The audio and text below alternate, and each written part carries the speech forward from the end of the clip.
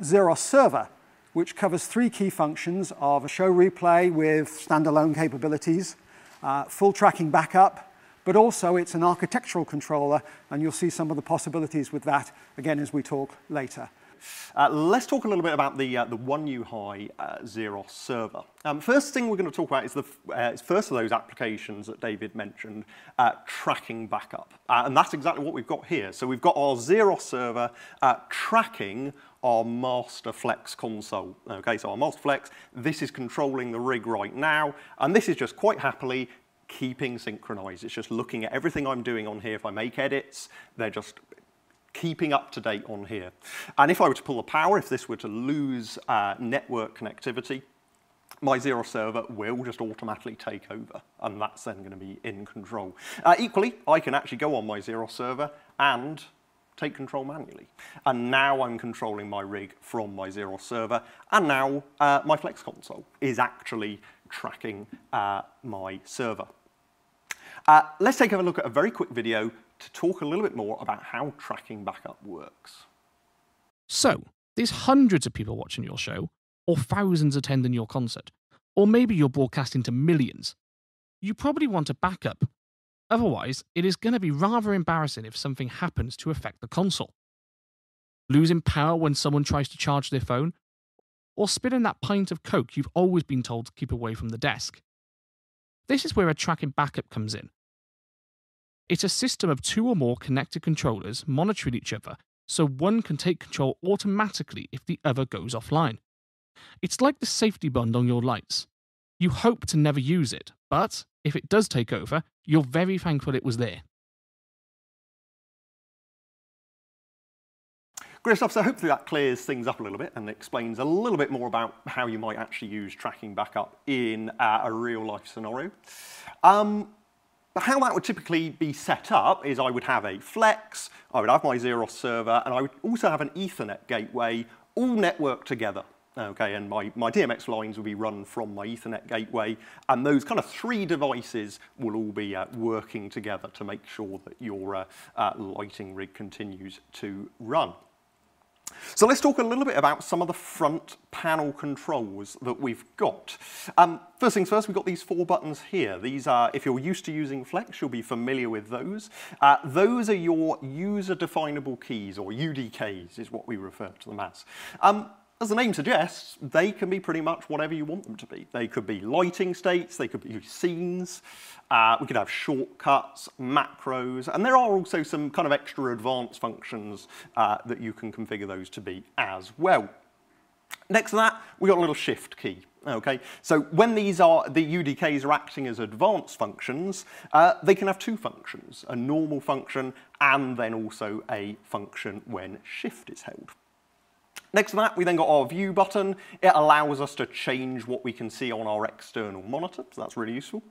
And then we also have a setup button. That's going to just take you in and out of setup, and it can also allow you to access the settings of your UDKs. And then our last button we've got on the front panel is our master play button, or our master go button.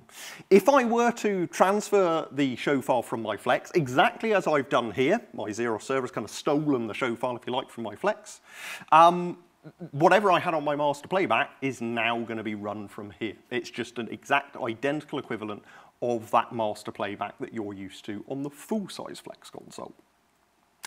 We then got our little display here, really useful display. It's going to show you just things like your software version and a few network settings as well. So saving you having to dive into any menus, all of that info is there available to you. And of course, a handy USB port on the front as well. Okay, and so as you can see, you can use ZerOS server as a standalone lighting controller. Connect a USB keyboard, and you'll be able to take advantage of the keyboard shortcuts, some of which are actually coming to other ZerOS consoles in a future software update. And I can also attach some wings. So ZerOS wings that you'll be used to connecting to the Flex console, USB, I can literally plug it straight into my server, and then I've actually got some nice hands-on faders that I can use as well. Great stuff. So let's take a little look at the back of the server and talk a little bit more about ways of triggering it. So I'm just going to spin this round. Let's lose some of these cables. And then let's start to talk about the back panel. So ZerOS Server, it shares a very similar rear panel to that on the Flex console. Shares the same PowerCon True 1 power input with a medical grade internal PSU. Let's start over here. Let's start on the right-hand side. First of all, with your little D-sub connection for remote. That is where you can actually wire in closed contact switches. They could be used to trigger your macros or lighting states. Pretty versatile closed contact switches. Next to that, good old sound to light input. That's where you can synchronize your chases to audio if you wish. We've then got MIDI. MIDI in, and we've got a out or a through port as well. ZerOS Server can be triggered using MIDI notes, MIDI show control, or MIDI timecode protocols. Okay, so you can just hook that one in there, and you can use your through connection to daisy chain ZerOS Server, if you like, into a larger MIDI network. We then got a pair of Dmx outputs, a pair of 5-pin Dmx outputs there, direct from the server, and those can output any of your 64 patchable universes. Okay, so any 64 universes can be output from your ports there. You can also actually connect USB to DMX dongles if you want to add direct local outputs. Or, of course, we can come out over the network. We can come out using ArtNet, Streaming ACN, or CITP, Ethernet, DMX over Ethernet protocols from your network port.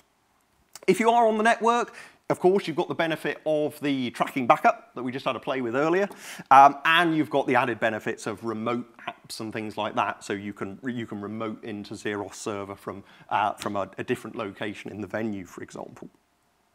A couple of USB ports and our HD external monitor output. USBs that could be used for the touch element of your external touchscreen if you've got one, or of course your mouse, your keyboard, your things like that. If you need more USB devices, chuck a USB hub in there as well. And that takes us then to our green connector here, our Phoenix connector. And that is for our iCAN connectivity. It's where you can connect ZerOS Server to your architectural lighting network. We're going to hand over to John now by the auditorium entrance to explain a little bit more about the capabilities of CAN. Thanks, Edward. Yes, so ZerOS Server has an option to include iCAN, which is our architectural network, and links 088 products and our sister company iLight and their whole range of user interfaces. So for example, we've got one of their button panels here, and I can just go and hit a button and the lights go out in the venue, for example. There's a whole range of these button panels available with customized shapes, sizes, colors, etc. And you can change what the labels say, so you could actually have scene 1, scene 2, or whatever it might be on them. There's touchscreens available, and again, you can obviously customize the user interfaces of those. There's a whole range of sensors available, so you could have a sensor in the room and somebody walks into that room and it automatically triggers a lighting state on the ZerOS Server, maybe a lighting state for inside, maybe it's a lighting state for the outside of the building, something like that. They also, on the iLight product range, have this little thing called a UIM. And a UIM is just a little PCB that fits in the back of a back box nice and neatly, and you can wire any contact closure to it. So if you came to our stand at Plaza last year, you would have seen we had an E-stop, and you just hit the E-stop and all the lights went out, or on, or whatever it is you would like them to do. We even, just to prove that you can literally wire anything to this, had a bathroom pull switch, and pull that, and again it triggers a lighting state. So the options truly are endless with this, and you can have this triggering scenes on ZerOS Server. iCAN is also built into Rig Switch, which we're going to talk about in a few minutes' time. So you can have a single button panel that when you press a button, it turns on all your fixtures via Rig Switch, and also sends a message to ZerOS Server to replay a scene on the LEDs and moving lights that you've just powered on. So loads and loads of options available. Some of those products are just plug and play, so they're available on our price list. You plug them in and it turns everything on, it turns everything off, or does whatever it is you want to do. Whereas other ones need configuring, and we can help you with that. So if you've got any questions, just get in touch with us. But that's everything really to do with iCAN. Hopefully that's been helpful. So we're going to pass back over to David now, but before we do that, I should probably turn the lights back on. So over to you, David. Thanks, John. as you can see, ZerOS Server is not just a product, it's a complete system. And equally, when we get to talk about RigSwitch, you'll see many of the same components. And again, it's a complete system using many of those components. So, ZerOS Server available in 1, 2, 4, 8, and 16 universes. And at any time, you can go to the upgrade portal to also add universes to the product that you choose. It's available in 2 versions, standard 088 and also the architectural version, and it's shipping now.